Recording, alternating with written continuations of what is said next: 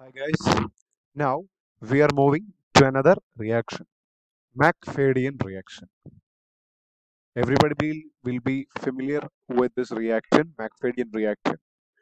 Now, used to identify Anthrax bacillus in microscope.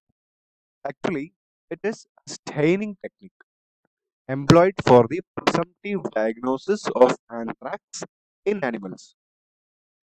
We know that anthrax animal suspected case should not be cut open.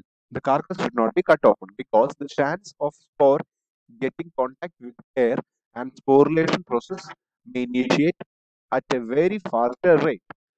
So we need a good test and a very reliable test so that anthrax spread will not occur and we can have a confirmation test. So the stains the polypeptide capsular material of anthrax bacilli. Actually, this stains is this stain is staining the capsular material of Anthrax bacilli, which is composed of poly-gamma glutamic acid. Now we move to the procedure. Take blood from the tip of ear and make an impression slide or impression smear.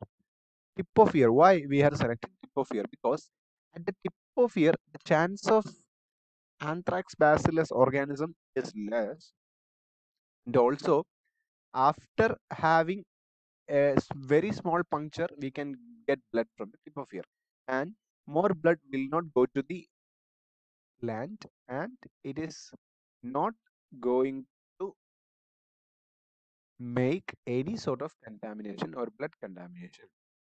Now, this is stained with the polychrome methylene blue for 30 seconds. Pardon me for the 30 seconds actually. Now examine under microscope. If the sample is positive, an amorphous purplish material is noticed around the blue bacilli.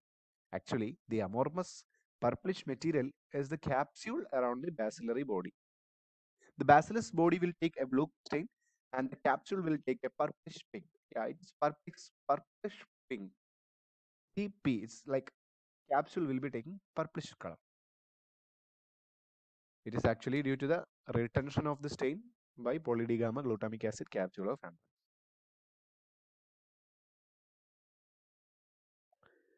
It is the example you can see.